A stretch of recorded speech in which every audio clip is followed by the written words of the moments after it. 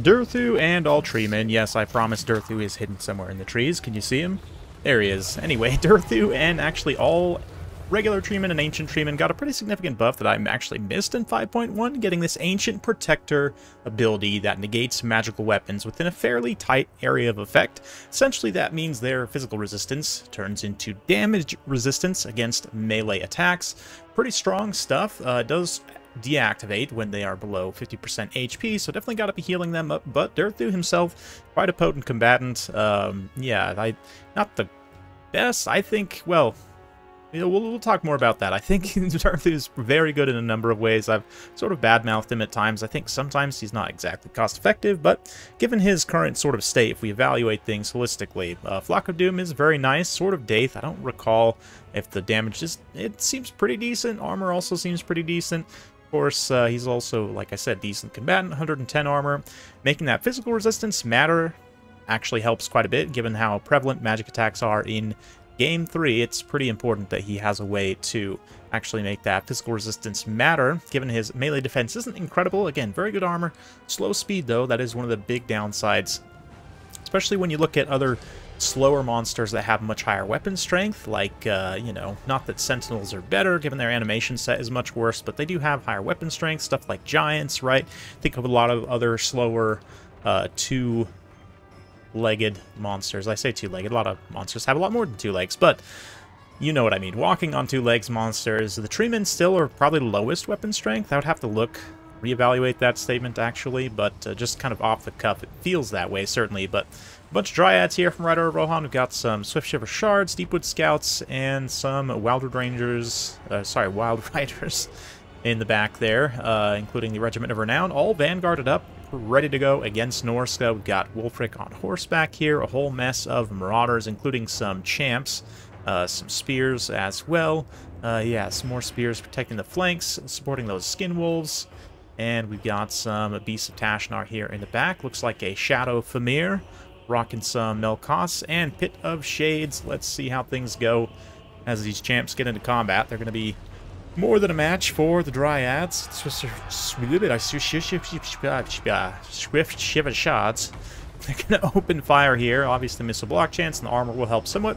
For the champs, they are still going to take some damage here, which is not exactly cost-effective. This unit also, in particular on the far side here, taking some pretty substantial damage in this early skirmish phase, considering this is, you know, like a very expensive unit for Norsca, although I kind of understand why you would not just take a regular Marauder frontline, given they could just get face charged here by some Wild Riders, which is still going to happen to the champs anyway, to be fair.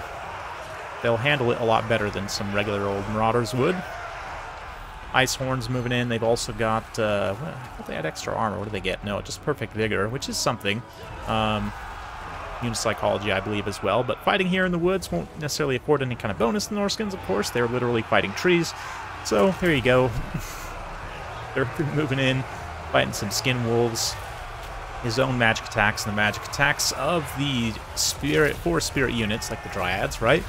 All very good against these Skin Wolves. Again, they too rely on their physical resistance like the Forest Spirits do, but don't have their own innate magic attacks. No Lore of Fire here to give Flaming Sword of Ruin. Of course, fire damage still very much applicable against all tree-type units.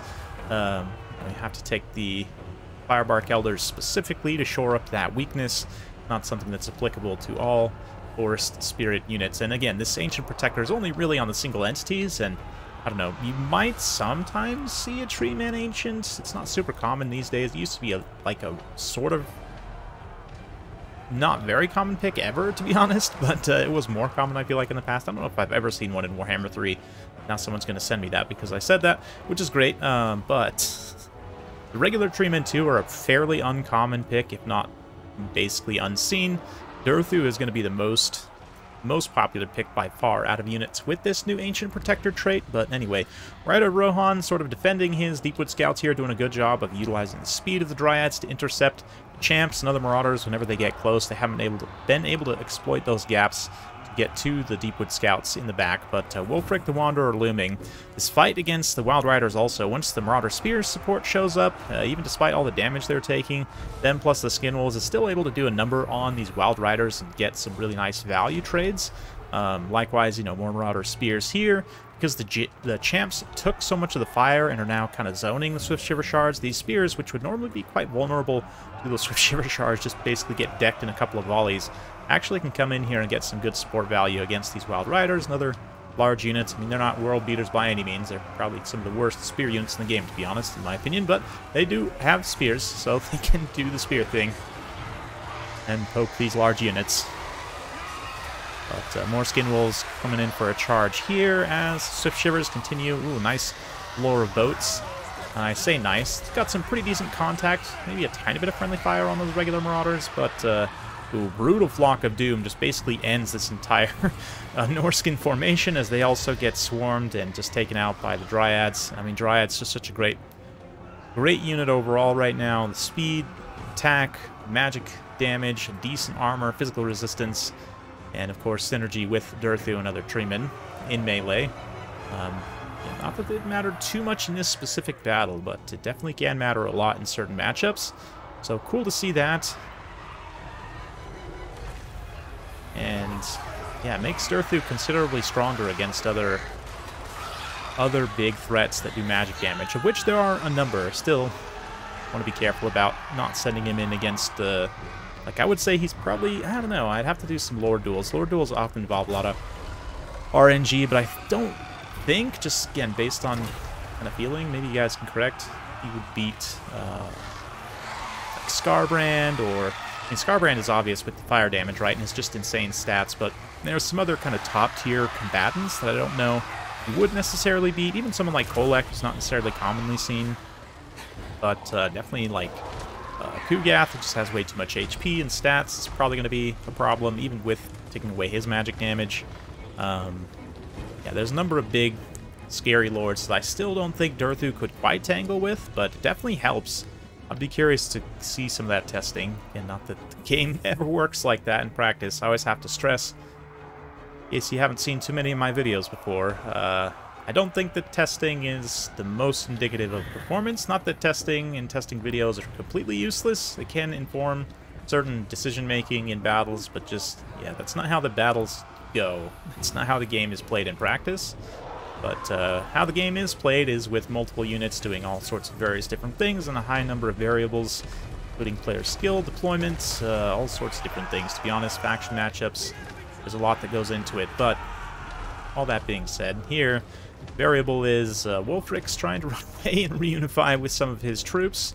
He's got some Marauder Spears, the Bale Fiend out there on the side. The Skin Wolf's also having some major problems, but at this point, the balance of power is tipped pretty decisively right over Rohan's favor. He's used up all of his ammunition, but yeah, the Norscan player going to throw in the towel there, not wanting to see what happens in the rest of the game. He's pretty much done for at that point anyway. But the Swift Shiver Shards, very, very strong. Definitely a lot of value there, not to mention... the Wild Riders also contributing quite nicely. Durthu himself, 2,000 damage value, 18,000 damage dealt, very respectable. Definitely a lot of DPS. Pure value-wise, probably doesn't pay for himself. And again, that's one of my biggest hang-ups previously with Durthu, and even still maybe an issue with him. It's just that he is pretty expensive. And let's just check in terms of base cost, kitted down, or, you know, maybe a couple different loadouts we can look at. But very good stuff from Radar Rohan. Appreciate him always for sending in those great replays. Some of you don't for whatever reason, but that's just anyway.